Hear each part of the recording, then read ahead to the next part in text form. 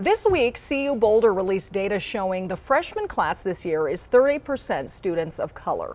Last year, out of the entire student body, though, at CU Boulder, only 2.6% of students were Black or African American, and much of that attributed to athletics. We've talked a lot recently about the prime effect at CU, Coach Sanders and his team raising the profile of the Black community on campus. But Boulder's Black community goes beyond the campus, beyond the fields. It goes back almost 2 centuries, and it's being highlighted in an exhibit opening today at the Museum of Boulder, which will tell the stories of the Black community. Starting in the 1800s, people who were enslaved here, African Americans who came for the gold rush, those who served in the military, politicians, musicians, artists.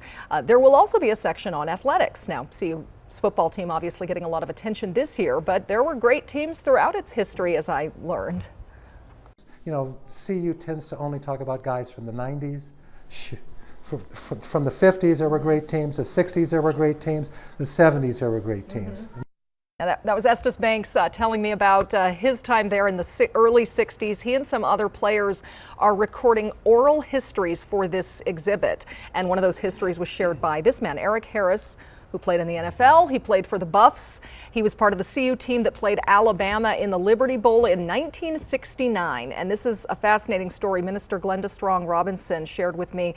The game was in Memphis, which was a segregated city, and Black players weren't allowed to eat or stay where the white players could. The thing about CU's team, and that Eric says, and he has tears rolling, and so do I when he's telling the story, is that the fight song really became alive, because the team players said, if they can't go and stay here, we won't stay here. If they can't eat here and they can't come in here, we won't eat here. They beat Bama that day because, I think because of their unity, wow, their decision to be unified and really exercise the fight song. Shoulder to shoulder. Yeah. Fight, fight, fight. Mm-hmm. Yeah. Love when it transcends the game like that. Lovely story. Yeah. And so much history that I think most of us know nothing about. So check it out. The exhibit opens to the public tomorrow and will run through September of 2025.